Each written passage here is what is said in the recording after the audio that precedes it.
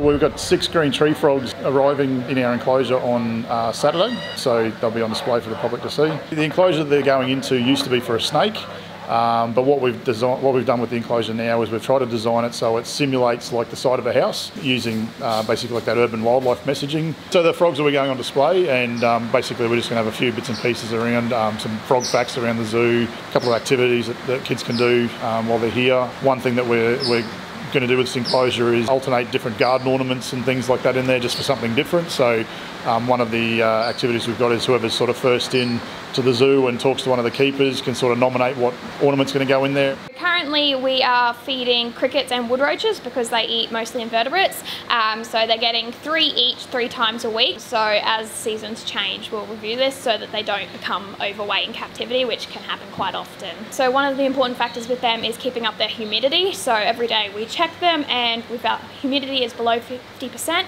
we will then mist the enclosure, and as you saw they really enjoy when you're spraying them with the water.